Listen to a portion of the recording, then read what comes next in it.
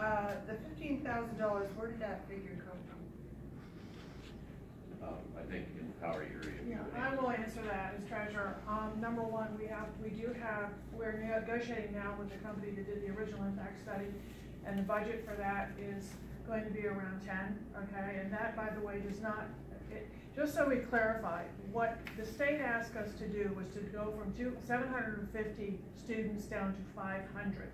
And also look at the community changes that have come up, and that's what the new impact study will do, the changes in it. But I also want to make another comment, Dr. Faust, in response to you. It seems to me the most important thing that we have to do as a community of Erie County is to let Harrisburg know that we support it. We haven't been out there saying that for about almost 9 months now. And we need to get the word out. We need to let Harrisburg is going to move if they know Erie County wants it. And right now, they don't hear that enough.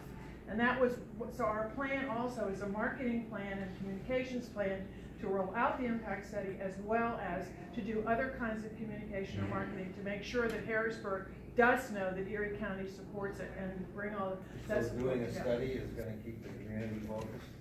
Well, it's going to require more than that. As we mentioned, it's going to require the kind of effort that we have been making all along, which is reaching out to the core constituents, the manufacturers, the small businesses, the educators, the school boards. All of those folks need to be re-energized in this effort if we're going to be successful.